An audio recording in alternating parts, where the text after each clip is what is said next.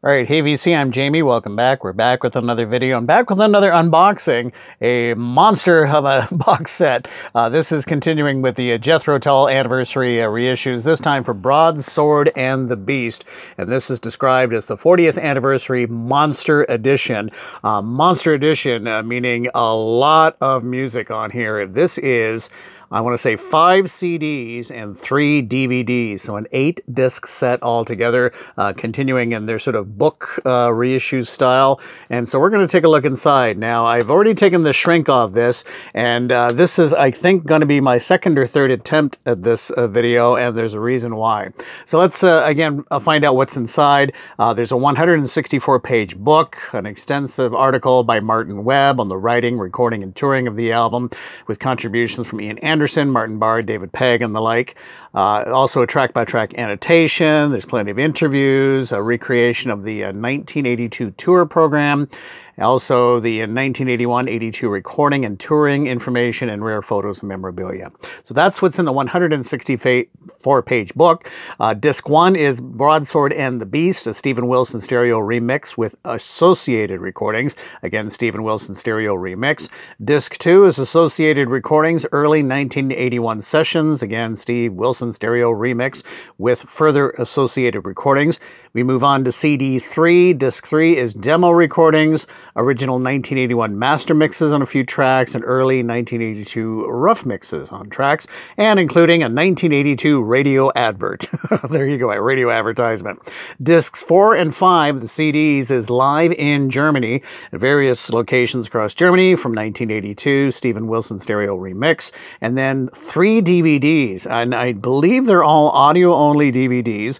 DVD 1 is the Broadsword and the Beast album remixed, and DVD 2 is the Associated Recordings remixed, and then DVD 3 is Live in Germany 1982 remix. So lots of material on here.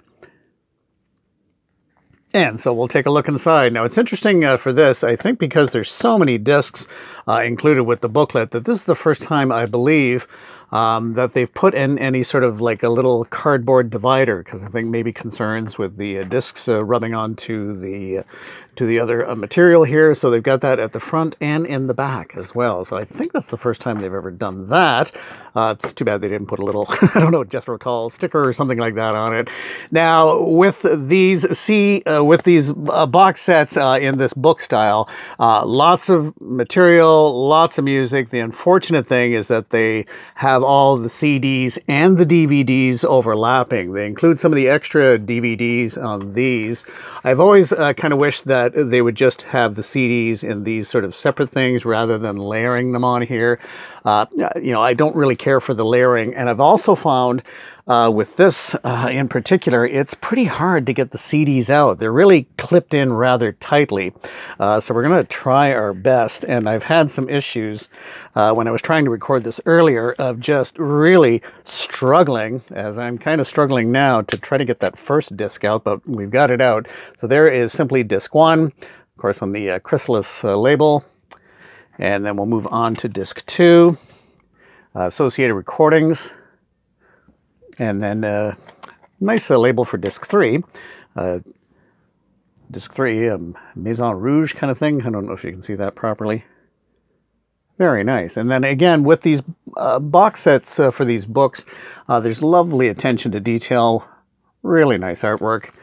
And then for this, though, we kind of have to move our way back. So I won't show you what's in here, because it's, as we continue sort of on the back, then we have CD 4, 5, and then the first DVD. They have that all lined up like that. Again, you know, really nice artwork and everything like that. But again, it's a bit of a struggle to make you feel you're almost gonna, they're snapped in so tightly. They're easy to put back in, but they're kind of difficult to get out. And I had some luck with the first one, but it's kind of, and I don't know if there's a magic trick to these that I'm not aware of, considering I have so many of these box sets. Some of them aren't layered as much. Some of them are just layered like 1 or 2 CDs kind of thing. So there you have Live in Germany 1982 Part 1.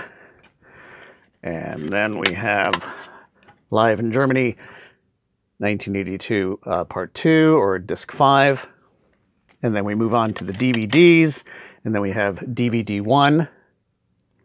But then they have sleeves for the other DVDs, but we'll take a look again at the artwork on the back, which pretty much matches the front.